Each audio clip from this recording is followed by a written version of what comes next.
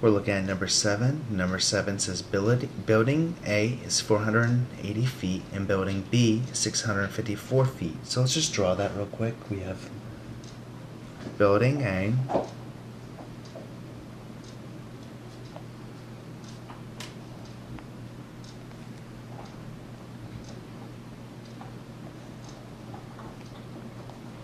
so this is 480 feet tall, and building B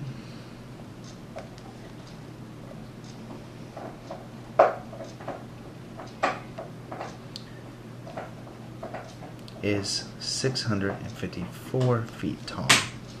If the angle of depression from the top of building B is 42 degrees, how far apart are the buildings? So we have here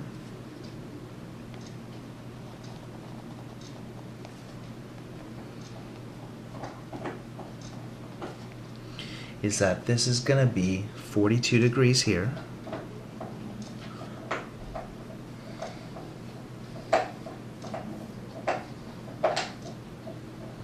and we want to find how far, this is the goal, how far apart.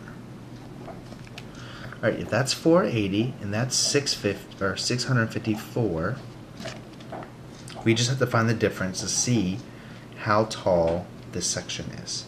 So 654 minus 480 gets you that this section right here is going to be 174 feet. And not only is that important, if this is 42 degrees based off alternate interior angles, this would be 42 degrees. This would create a right angle due to the height of angle of building B. We want to figure out how far apart they are, so we can call this x. So we're not using the hypotenuse here, so we have to use the tangent function. So 42 degrees here, so we have the tan of 42 degrees is equal to the opposite side, which is 174 feet, over the adjacent side, x. The way we could solve this is we need to multiply both sides by x. These x's would cancel, so we get x times the tan of 42 degrees is equal to 174 feet. We want to know the distance between the buildings, so we do have to divide by the tan of 42.